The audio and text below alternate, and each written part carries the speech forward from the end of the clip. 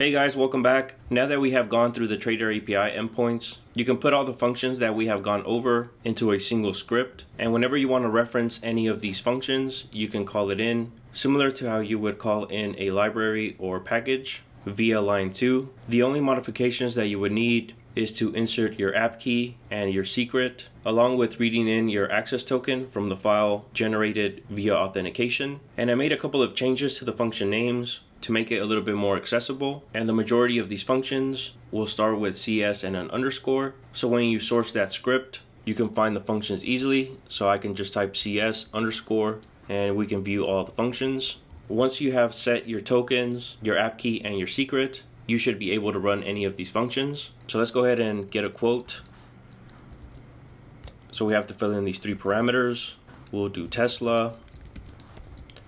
Fields, we want the quote, and indicative will be set to false. And if you have any questions on how to use these parameters, you could always reference this script. And right above the function, we have the parameters and their definitions. So we'll go ahead and get a quote to make sure everything's working properly.